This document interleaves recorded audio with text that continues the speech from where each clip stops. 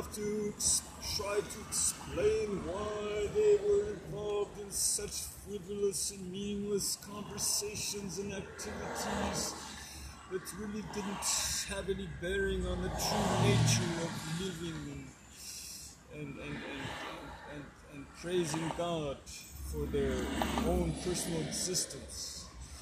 It was all just for vanity, for emptiness, for nothing that really truly mattered. In the end, when their spirits met and the souls met God in person for judgment, everyone, yes, will give an account for their lives. Everything will be weighed in the balances, the scales.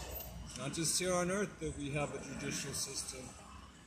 There's an eternal spiritual court. Every ancient culture believed it.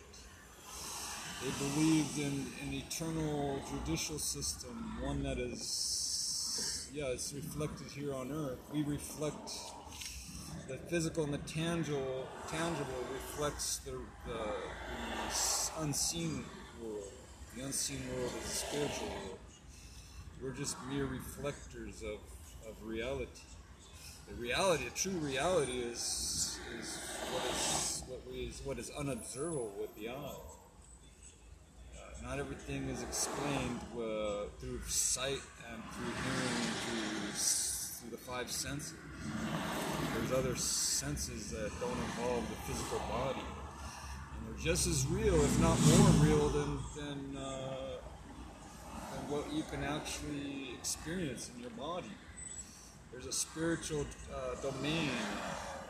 There's a realm that is outside of the physical that is very, very true.